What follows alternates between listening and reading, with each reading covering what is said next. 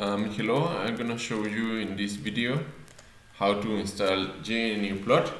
So I will explain first that GNUplot is a program for plotting data files.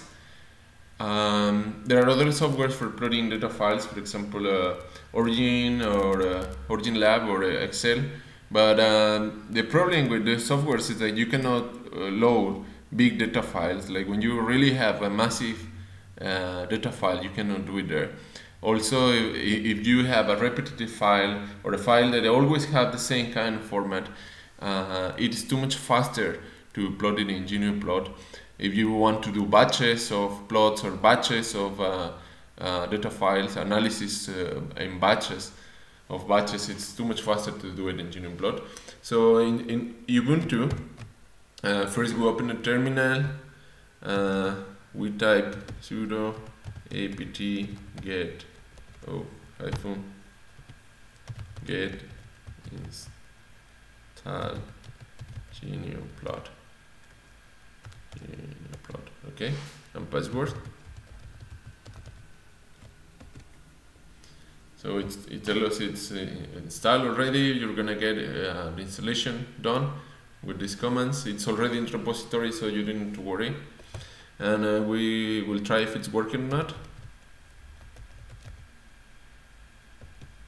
And it's telling us it's working. It's running GNUplot version 5, terminal WXT. So maybe you have different terminal. It's called Qt.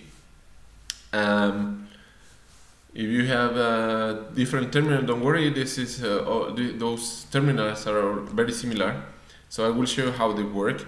If you plot, if you type plot sin x, it will show this plot, and here is recording the values on the screen here, and you can hide this data if you have many plots. For example, if you do double click, you copy these data files, you can paste them in a editor, text editor. You can copy here with double click, paste.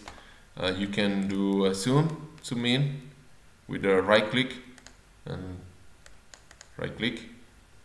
You can go back, previous zoom,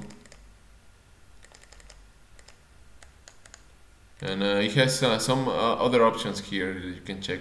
Also, if you are getting data from a device or something that is collecting data constantly, some sensor, and you want to plot the data, you just make a script that I will show you how to do those scripts, and every 5 minutes or something you make a plot, or every time you check the plot, and you will see the updated values.